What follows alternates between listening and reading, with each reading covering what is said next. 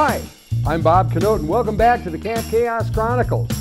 Now, if you've been following us at all, you know that we haven't actually published any videos in a long time. And there's reasons for that, and we'll get into that shortly. What we're going to do here to kick off this new season is we're going to get this mess sorted out. And if you've been following us at all, you know this is my favorite thing to do.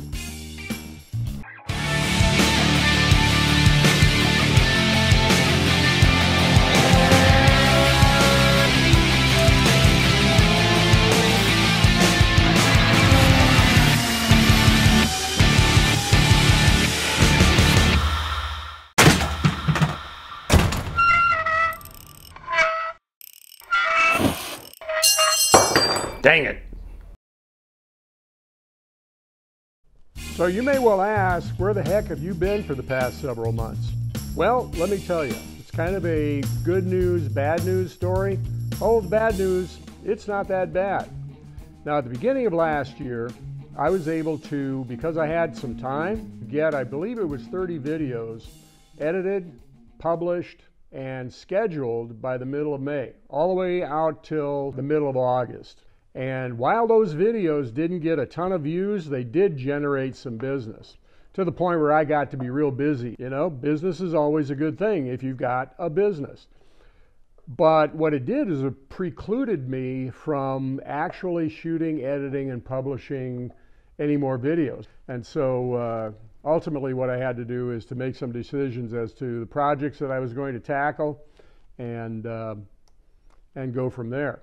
The other thing that kind of threw a wrench into the works was the last week of November, I came down with my own personal infestation of COVID. And it wasn't a bad case. I mean, my symptoms were pretty mild. I didn't even have much of a fever, but you know, it really did slow me down. I could get out here every day and, you know, go through the emails and do a few things, ship products out and so forth. But, you know, by 10:30, 11 o'clock, I was pretty much done. And there's a lot of recliner time involved the rest of the day. It took me until the 28th of December to finally get to the point where I actually felt pretty good. And I've been putting in good days ever since. So what am I doing here? Well, what we've got here is my engine test stand. And prior to this, it's been used exclusively for carbureted engines, although we did have the AJ6 engine for the Champ car on here to get the engine management system up and running, and you'll see a video on that. But the business that's been generated from last year's videos, most of this stuff has to do with Marelli ignition engines. And so what I want to do is I want to get this stand set up for free-running customer engines, because number one, you want to make sure that they run and run right, and number two, you want to make sure that they don't leak, particularly rear main seal, because you don't want the first indication that that's a problem to appear on the customer's floor after he's got the engine in his car. You want to know it right here and now, because it's not like other engines. To put another main seal in, the crank has to come out. It's kind of a nightmare. So, how did I set this up? Well, this engine is out of a 1990 XJS convertible that I bought just for this purpose. Pulled the engine out and the electrical system, and the problem is not just hooking everything up, because this is all, I pretty much know where everything goes here, but well, it could be, you know, just plug everything up and get it started and do what I need to do. But also what I want to do is to get this thing cleaned up and trimmed up to the point where I can just take this and set this on top of the engine, plug everything in, hit the key and go. And a lot of that has to do with stuff like this. Now, as I said, the electrical system goes all the way from the front of the car to the rear of the car, so we got stuff like this going on here. This, of course, is the main run from front to back. I think we can trim this down a little bit. But even the rest of these need to be shortened up and positioned in such a way where it's nice and clean and easy to do. So let's take a quick look at what we got here before we get started. First of all, if you want to see a little more in-depth view of the running stand and how it goes together, I'll provide a link down below to the video we did in season 1 where we went into that in depth when we mounted the AJ6 Champ Car engine on there in order to develop the Megasquirt engine management system. But let's take a look at this setup. First of all, what we got here is the stand itself. We got a battery mounted on the back of the bell housing. We've got an instrument panel and ECU mount set up here. We got our gauges and switches for, these switches are basically used for when we got carbureted engines in here. It's a pretty simple setup, but with a Marelli, you got to have one of these and one of those. In addition to that, we've got the throttle quadrant right here, which is kind of slick. And what this does, of course, is it operates the throttle turntable. Now, the cable is the XJ40 unit, which works with both the V12 and the AJ6 engine in the Champ car. What I had to do is I had to make a bracket because it's longer from here to the turntable, and so that mount wasn't going to work. Made one right here. Flexes a little bit, but good enough for what we're doing. The radiator setup is a little different than what we had in the Champ car setup. Down below here you can see we got a 1-inch piece of steel tube with a couple of holes drilled in it to accept the pegs at the bottom of the radiator. And the top of it is secured really, really well by the upper radiator hoses. So the mounting here is pretty simple. You can see the ignition amplifiers for the Marelli setup. We've got the fuel injection power resistor pack mounted on the front here. Normally it would be down there on the inside of the fender well of the car. And you can see we've already got the fuel injection runs set up right here, and that took just about no additional work. However, all this stuff right here, that's going to take a little work, particularly right here where we need to lose about 8 feet of that harness that runs from the trunk to the front of the car. Now you can see here that I've got special exhaust manifolds, and the main reason for that is that back where these mufflers are, that's where the catalytic converters go, usually in the stock downpipes, and they interfered with the frame, and so I came up with this, which is pretty easy. A couple of 90-degree bends from the auto parts store and welded them on up here. Now the thing up here is that you got to have the catalytic converters up here.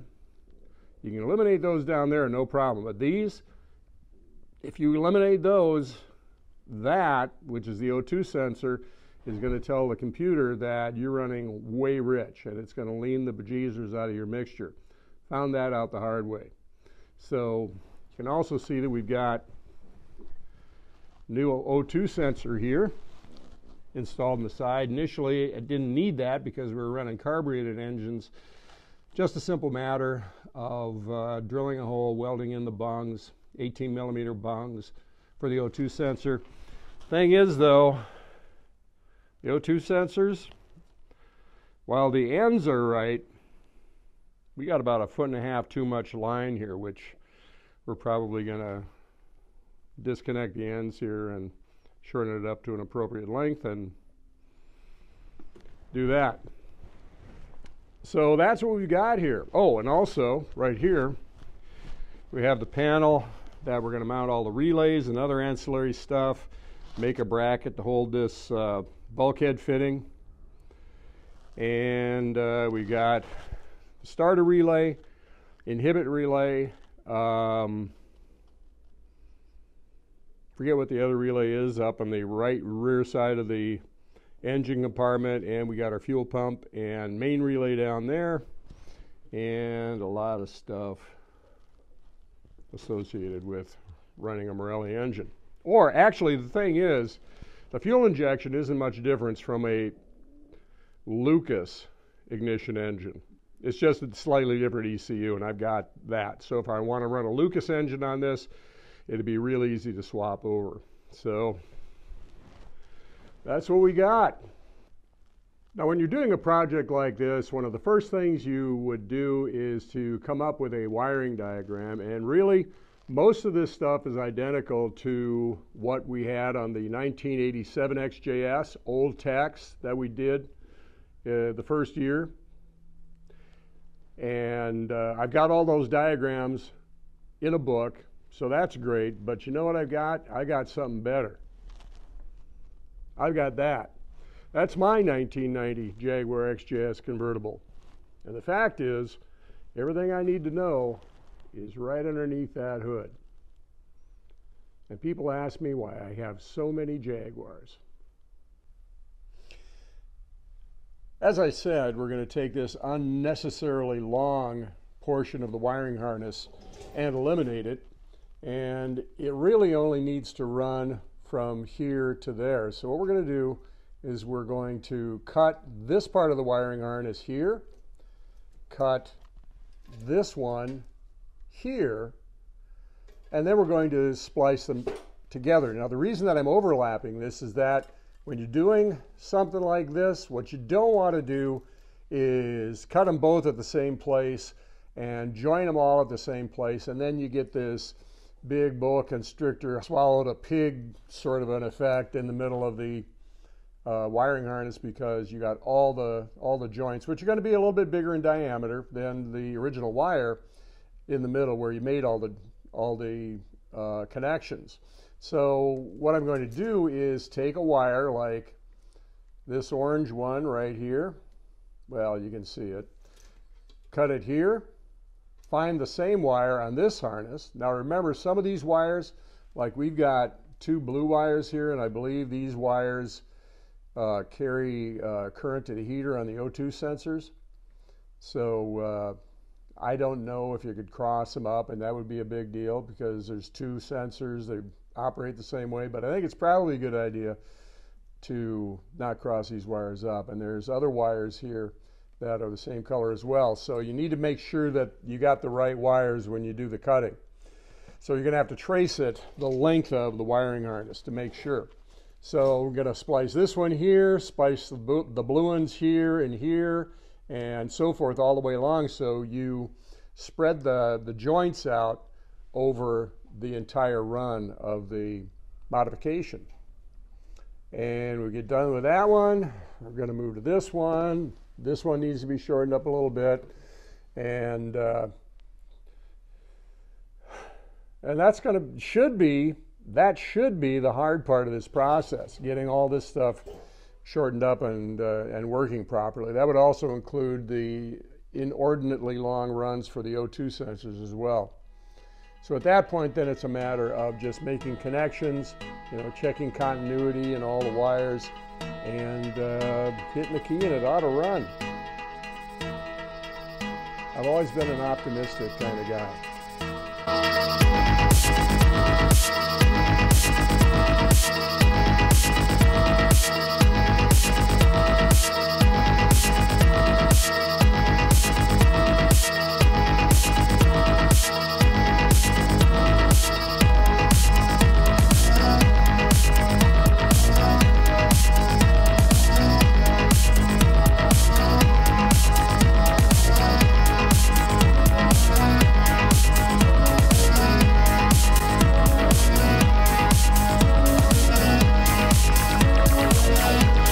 Going through the wiring harness, and I'm finding a number of spots like this where the insulation has been rubbed through contact with the structure of the vehicle, and you can see that this thing's been heated up, and this isn't the only spot.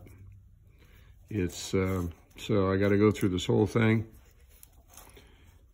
and find as much of this stuff as I can. You'd think that you could just plug this stuff in and go, but you know what? You do that, it could be disastrous. At different points throughout the harness, we have plugs like this. For example, like the ones on the fuel injectors, they're identical to this, and you can see that you got this spring here that when you push them on, the spring actually climbs little ramps and then snaps into place on the other side of the ramp, and thereby retaining the the connection between the two parts. Well, the problem is this one isn't awful, but worst case scenario is this thing right here where you can see that both sides are broken off and the spring has departed. So what I did several years ago is I went to the local U-Puller car parts place and bought a number of these off of Saabs and Volvos and so forth, which is essentially the same plug, except you got this little spring right here and you can see how it operates. And you push on the spring, the legs on it climb ramps and release the connector so you can just pull it off. The problem with these is you got to wiggle them back and forth, and after a while they get hard and brittle and they end up breaking. These seem to be made out of a plastic that's not quite so heat sensitive. Although we are talking about a Jag V-12 here, which does tend to run a little on the warmish side. Even when they're running right, the outside of that engine is just really, really hot. So let's go ahead and install this in place of this. A little word about the fuel tank I use. It's a standard Atwood 6-gallon marine tank. It's got a quick disconnect that, because of the marine applications, you're always taking this tank in and out of the boat. It's kind of the same thing here with my test stand. And that works fine with carbureted engines, but with fuel-injected engines, you got to have a return. So what I did is I bought another one of those fittings, made a little billet thing that I could screw into the top of the tank, and the return is that one right there. The cap for the tank I leave loose so it'll vent. The thing about this is it works great when it's actually in operation, but I don't know if the automotive fuel doesn't agree with these O-rings, but these quick connects are just really, really hard to disconnect. They're not that quick. So I'm going to be looking for some other solution to that problem, but right now I'm going to fill this thing up with 91 octane and see what the heck happens. Now, last year I made the commitment to keeping these episodes 15 minutes or less, and we've already broken that standard by about 3 minutes. So I think we're going to pull the pin on this episode right now. There's a lot to it. And if you like these videos, like, subscribe, follow us on Facebook, and put a few comments down below so that we can know what we can do to do better. And also, what do you think of the new facial hair? Should it stay or should it go? We'll see you the next time on the Camp Chaos Chronicles.